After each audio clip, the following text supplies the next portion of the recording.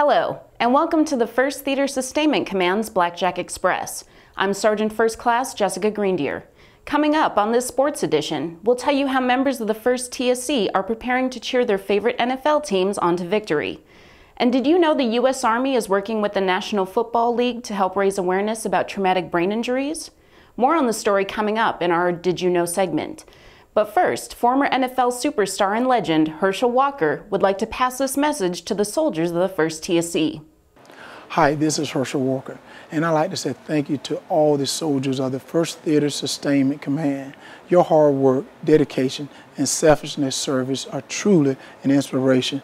Thank you for all your many services and sacrifices. First Team. Did you know, according to the United States government, more than 170,000 traumatic brain injuries have occurred in the Army since the year 2000?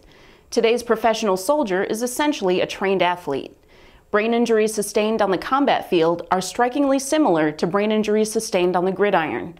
According to Dr. Richard Ellen Bogan, the United States Army and the National Football League are collaborating to combat concussions. Recently, Army Chief of Staff General Ray Odierno and the NFL Commissioner Robert Goodell signed a letter of agreement at West Point Military Academy.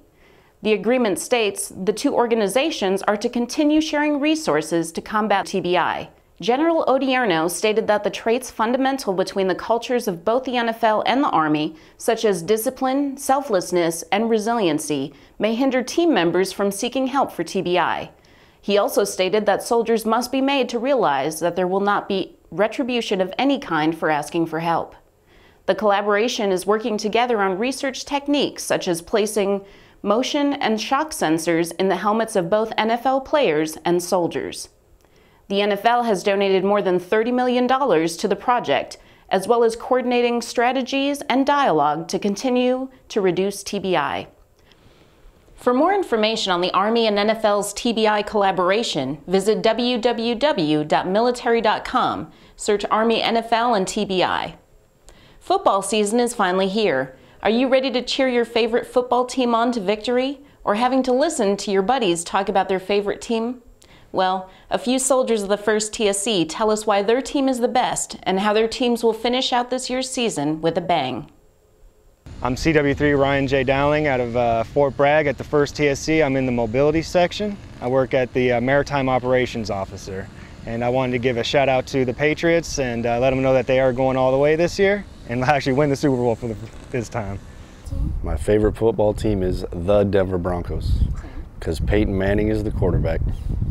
It's going to end up with a Super Bowl victory over the Dallas Cowboys. Well, there's only one NFL football team, that's the Dallas Cowboys. America's team.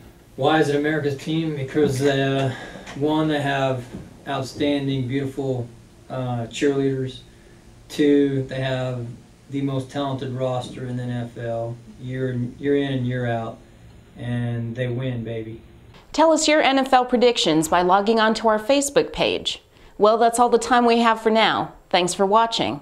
Stay up on the latest news by logging into our Facebook page, keywords 1st Theater Sustainment Command. See you next time. 1st Team. Now back to the Desert Vision.